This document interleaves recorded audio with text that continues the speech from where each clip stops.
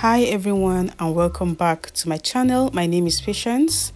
In today's video I am going to be sharing with you guys how I made this beautiful long full layered tulle skirt with an elastic band. Before we get started, kindly click the subscribe button. If you have done that, let's get into it.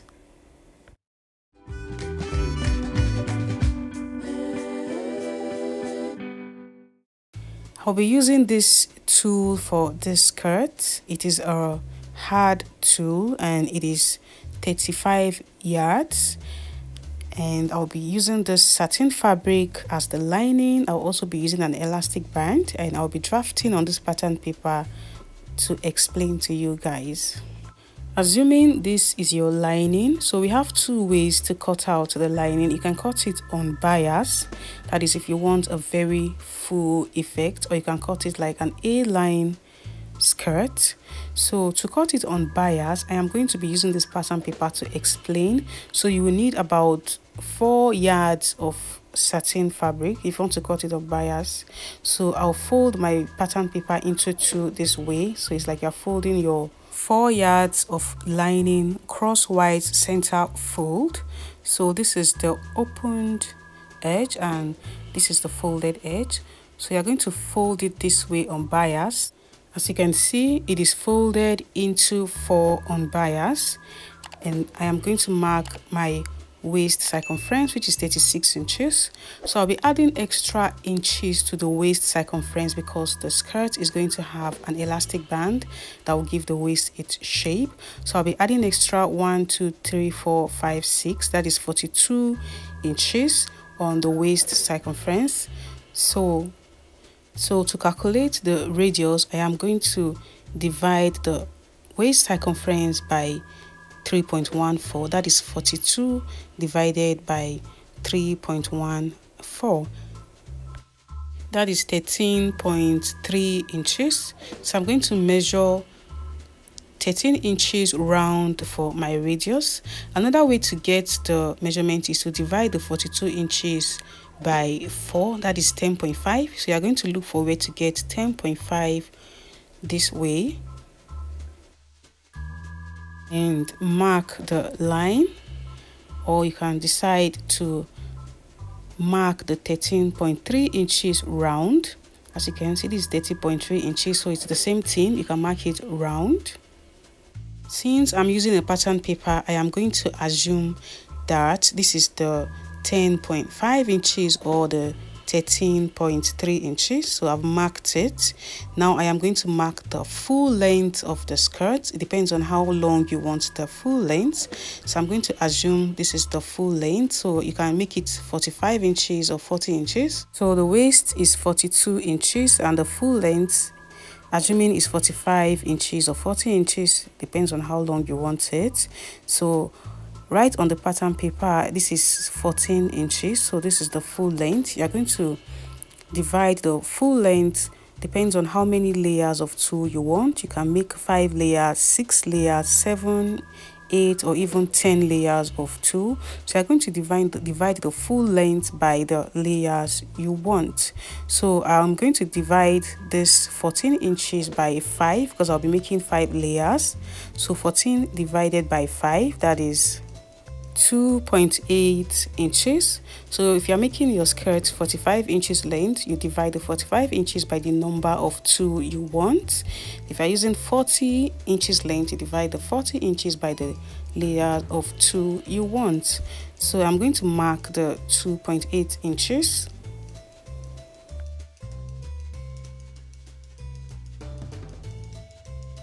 So I'm making 5 layers. So this is 1 2 3 4 5. So these are my 5 layers. So I'll be placing my tulle on the lines.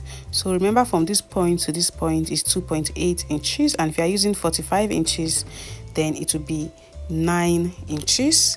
So if you are using 40 inches length, it will be 8 inches. So if you don't want a lining on the 5th layer, you can decide to cut it here because the ruffle is going to be here, the last ruffle. So you can decide to cut it out if you don't want a lining.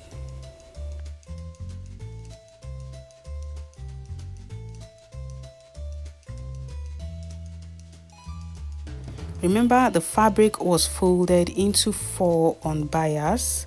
So this is the front piece and this is the back piece. So using this method, the skirt is going to come out really full, and this will require a lot of tulle. So if you want your skirt really full, you can use this method.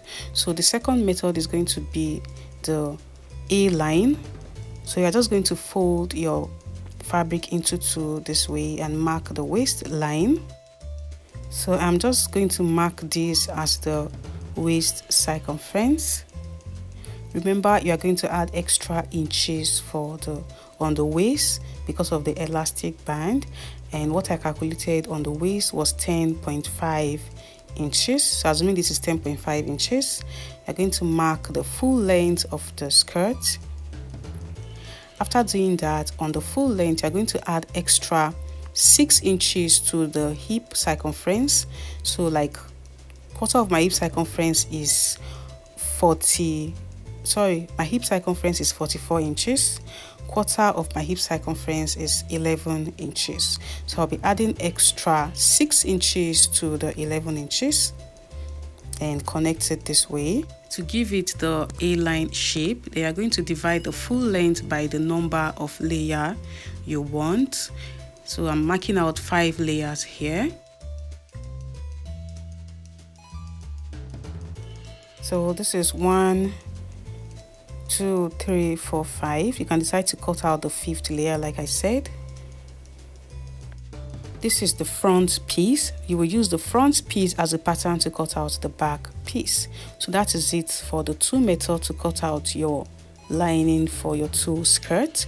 So I'll be using the second method, that is the A line. I've gone ahead to fold my fabric into 2 and mark the waist line. I also added ½ inch for sewing allowance.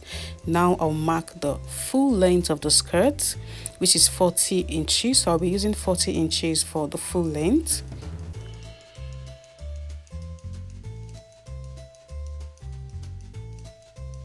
I'll mark the 40 inches and cut it out. For the waist circumference, remember I said I was going to add extra inches for ease, so I calculated 42 inches. I'll divide the 42 inches by 4, that is 10.5 inches, and I'll add ½ inch for side seam, that is 11 inches. So on the hem, I am going to add extra 6 inches to my hip circumference. My hip circumference is 44 inches, divided by 4 is 11 inches. So I'm adding extra 6 inches to the 11 inches, that is 17 inches. So I'll mark the 17 inches and connect it to the waist measurement.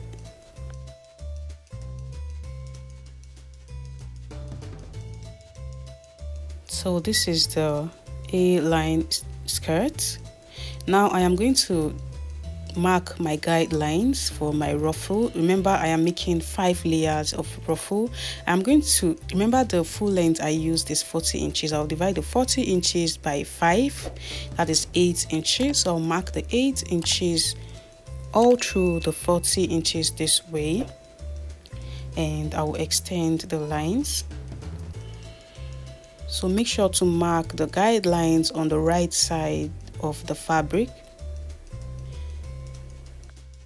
So this is the first layer, is going to be here, and the second, the third, the fourth, and the 5th layer. So I am going to cut out the 5th layer because I don't want a lining on the 5th layer. I'm just going to use about 2 inches for the lining. So I'll add extra 2 inches for hemming allowance, that is 4 inches.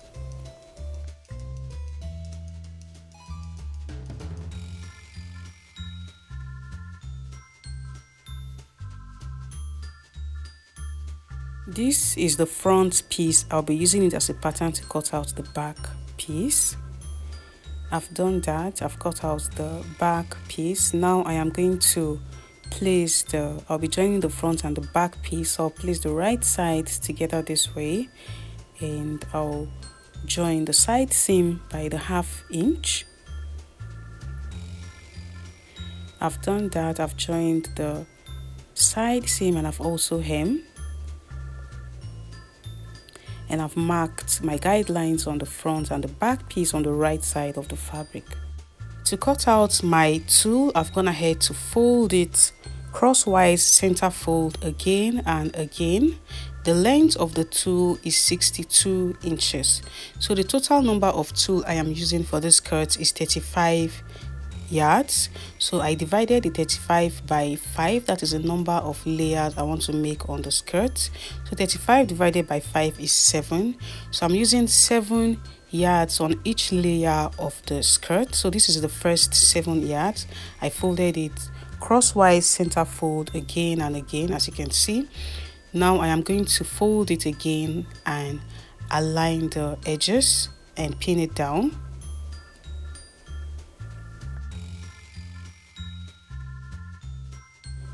On the hem of the tulle, I'll also make sure the edges are aligned. If possible, pin it down. Now I am going to mark this line and cut out the length of the tulle. That is 12 inches. So I'll mark 12 inches all through.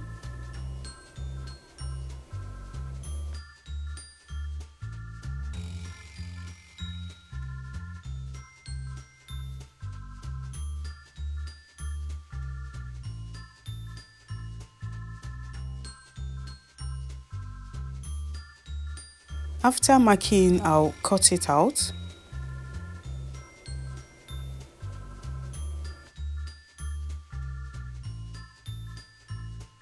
So I have 5 pieces of 12 inches length of tulle on the first layer. This is 1, 2, 3, 4 and 5. So I'll be joining those 5 pieces of tulle together for the first layer on the hem. So this is 1, 2, 3, 4 and 5. So align it and use the longest stitch to sew on 1/2 inch all through and gather it. So to know the length of the gathers I will measure this line. That's the first layer on the hem, times it by 2. I'll do the same thing on each guideline. I've done that using the longest stitch on my sewing machine. I sewed on 1/2 inch all through and I sewed close to the 1/2 inch again. This is to keep the gathers in place. Now I'll pick the thread and gather it.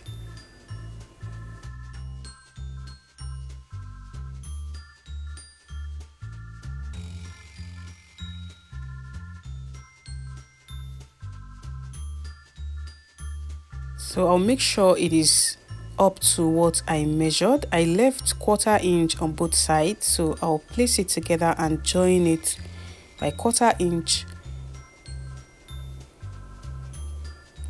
So this is how it is going to come out after joining. I ironed it, as you can see.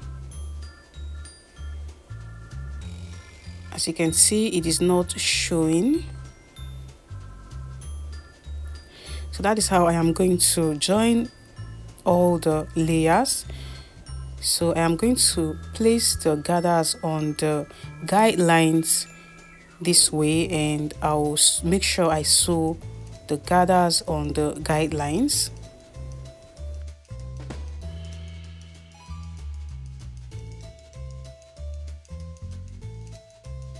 For the first layer on the waist, I am going to align the lining and the gathers this way, and I will sew by 1/2 inch.